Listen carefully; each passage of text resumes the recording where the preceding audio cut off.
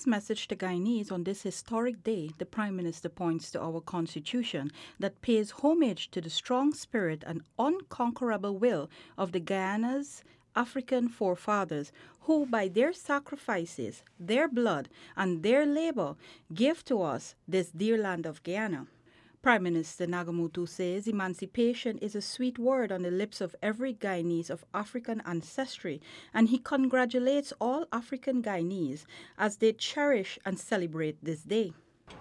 In his message, Prime Minister Moses Nagamootoo urges African Guyanese and all other citizens of our nation to continue to forge a common identity and recommit ourselves in building a strong and united Guyana.